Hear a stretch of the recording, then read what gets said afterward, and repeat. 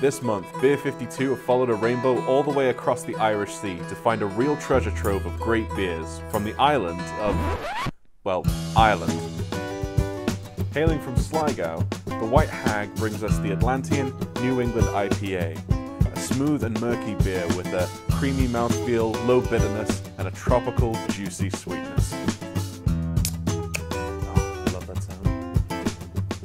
Then, in the mixed pack, the brewery's Dark Druid is a decadent pastry stout, infused with North Atlantic sea salt and rich caramel. 8 Degrees Brewing's Howling Gale is a no-holds-barred pale ale, promising a crisp, refreshing smack around the gills. With a fresh citrus and grapefruit aroma, this beer pairs very well with curry, smoked salmon, or anything off the barbecue.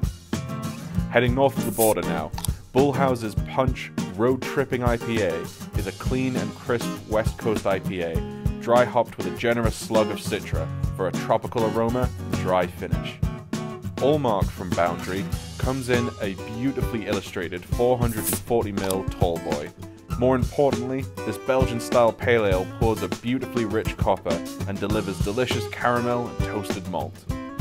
A true traditional classic, Keeney Farmhouse's Irish Stout is naturally conditioned, unfiltered and unfined, all of which contributes to its complex layers of chocolatey, coffee, roasty bitterness, and rich, satisfying mouthfeel.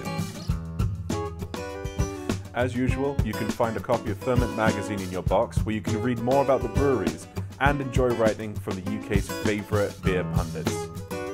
Cheers. Or should that be Slancher?